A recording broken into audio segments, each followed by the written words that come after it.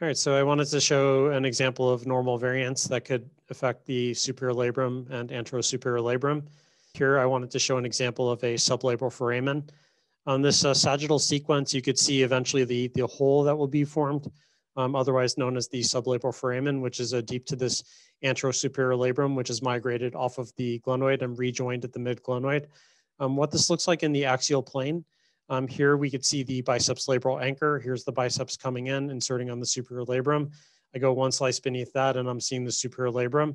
And then as I migrate more inferiorly, we could see like a defect occurring at this anterosuperior chondrolabral junction, which temporarily widens as I go more inferiorly. And then as I go even more inferiorly, it seals back up where the labrum rejoins at the anterior mid-glenoid.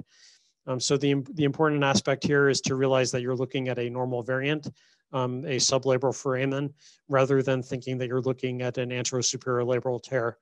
I'd emphasize that when you're dealing with slap tears, it would be unusual for it to just involve the anterosuperior labrum without having any posterior extension.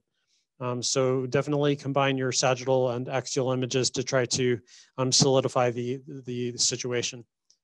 Another pathology with a normal variant involving that anterosuperior labrum is the Buford complex.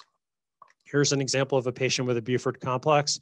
In the sagittal projection, we could see that this thickened middle glenohumeral ligament communicates completely with the superior labrum, and we could see that this labrum is kind of circumferentially involving the glenoid with absence of the anterosuperior labrum, where we just have this middle glenohumeral ligament thickening, communicating directly with the superior labrum.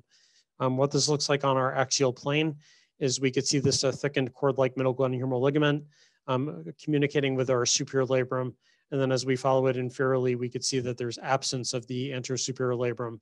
And eventually we see that we could find the labrum again at this like anterior mid aspect of the glenoid right here. So the combination of a thickened middle glenohumeral ligament and absence of the anterosuperior labrum is a normal variant referred to as a Buford variant or a Buford complex.